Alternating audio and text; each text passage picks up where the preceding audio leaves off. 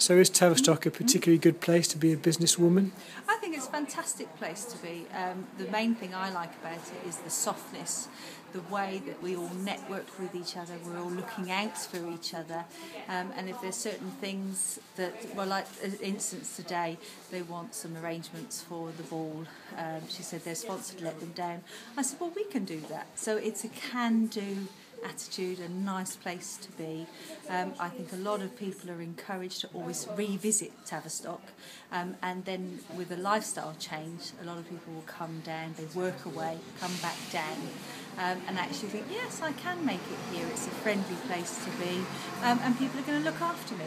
Seems to be a lot of talented women in this town. There is a lot of, again, they've had their families, they want to bring their families, it's safe for their families, and it's not such a male-dominated environment, so they can actually feel as if they're not struggling. They're on a platform, on a par already, and then they've got that leg up which they can carry on working on. Not quite as macho as some other places. Very true. Not that we're a pushover.